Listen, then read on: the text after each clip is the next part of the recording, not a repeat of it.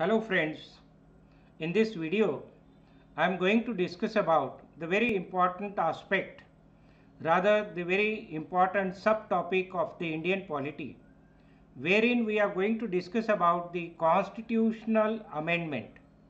Now here you need to understand what do you mean by amendments in the constitution, what are the provisions which are laid down in the constitution for making the amendments. Now, if you look at the previous year papers, especially CDS and NDA examination, you will find that many questions were asked from these constitutional amendments. Now, let us try to understand what does the constitutional amendment mean. See, the Constituent Assembly or the constitution makers, they have made these certain provisions.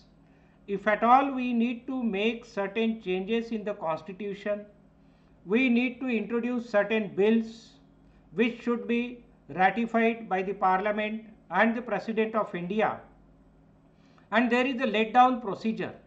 That procedure, it is called as the constitutional amendment. So let us understand, we have borrowed the concept of, try to understand, we borrowed the concept of constitutional amendments. There is a set procedure that has to be adopted by the Parliament of India while making the amendments in the Constitution.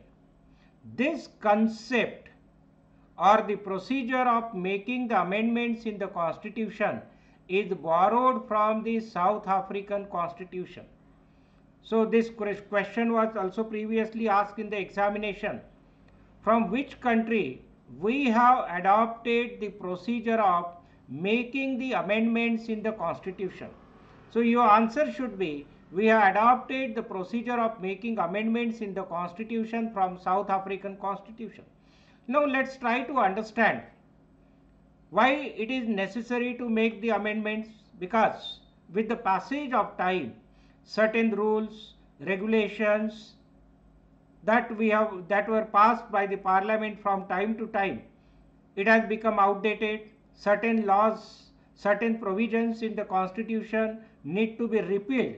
Under that circumstances, if at all we require that we should make the change, as it is said, change is the law of nature. So we need to, in order to keep pace with the changing times, several times constitution has been amended. So far more than 100 amendments we have made in the constitution. And many questions were asked from the amendments of the constitution. So like any other written constitution, now another thing you need to understand, India has got the written constitution. The concept of written constitution, the source of the written constitution is borrowed from the American Constitution. We have borrowed the concept of having the written constitution from America. So we have got the written constitution, and with the changing conditions we need to make several changes in the constitution. But the procedure of the amendment, we have borrowed it from the South African Constitution. The written constitution concept is borrowed from American Constitution, and the procedure is borrowed from South African Constitution. But in Britain, as we see, the procedure is a very simple, it is a very flexible one. But whereas in America, it is a very complicated one, the difficult one. But we have made the procedure of the amendment a flexible, it is not a flexible, it is not rigid one. So we can say that our constitution is neither flexible nor rigid, because we have got the certain procedure. That procedure has to be followed, and then we can make the amendments in the constitution. So 2-3 things you need to keep it in your mind. There is a provision in the constitution that as and when the time demands, the parliament has got the power to make the amendments in the constitution. Now which article of the constitution has laid down the procedure of the amendment in the constitution? You need to understand, this question was repeatedly asked in the examination. Article 368 and part 20 of the Indian Constitution. Try to understand. Article 368 part 20 of the Constitution, it deals with the procedure for the amendment in the Constitution. This question, it had come in the previous NDA examination, CDS examination repeatedly. Which article provides or gives the clear-cut information regarding the procedure of the amendment of the Constitution? Your answer must be Article 368 Part 20 of the Indian Constitution deals with the powers of the Parliament. The state legislature, make it a point, the state legislatures do not have the powers to amend the Constitution. It is the discretionary power. It is the sole power of the Parliament to amend the Constitution under Article 368 Part 20 of the Indian Constitution. So, the Parliament can initiate the procedure for the amendment in the Constitution, but there is the basic structure. Now here I have mentioned the word basic structure. Basic structure, it stands for the preamble of the Indian Constitution. The words which are given there in the preamble of the Indian Constitution cannot be amended. However, new words can be added to the preamble of the Indian Constitution. So, basic structure of the Constitution cannot be amended, and this was ratified, this was ruled by the Supreme Court that under no circumstances the basic structure, that is the preamble of the Indian Constitution, cannot be amended, and this was ruled out by the Supreme Court and in the Keshavananda Bharati case.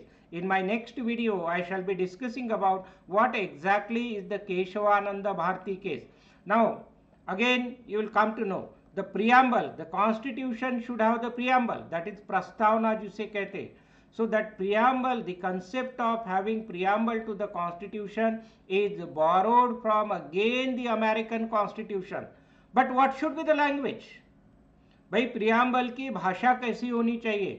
The language that is being used in the preamble of the Constitution is borrowed from the Australian Constitution.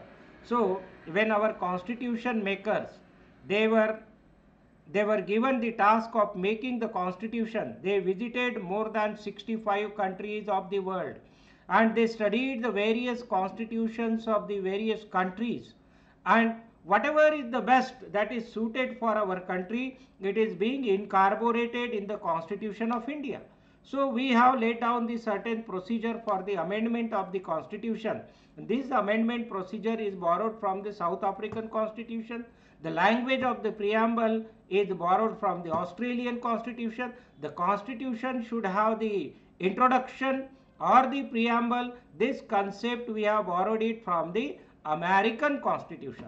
In my next video, I shall be discussing about what exactly is the Keshavananda Bharati case, what are the various ways and means by which the Constitution can be amended, and there are 4-5 things that we have discussed. It is the discretionary powers of the Parliament, that Parliament can alone make the amendments in the Constitution.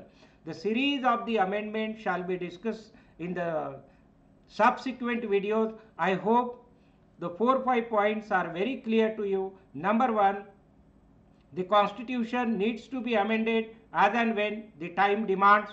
As such, we need to keep pace with the changing time. Number 2, Article 368 Part 20 of the Indian Constitution deals with the procedure of the amendment in the Constitution.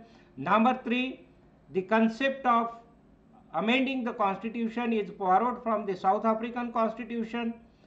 The Constitution having the preamble is borrowed from the American Constitution. The Constitution should be written Constitution is borrowed from the American Constitution. Indian Constitution is neither flexible nor rigid. That means we are not very much rigid and flexible in amending the Constitution. A procedure has to be followed. These are the points. I hope it is very clear to you. Wait for my next video. If you like it, please share it and subscribe it. Thanks for watching the video. Thank you.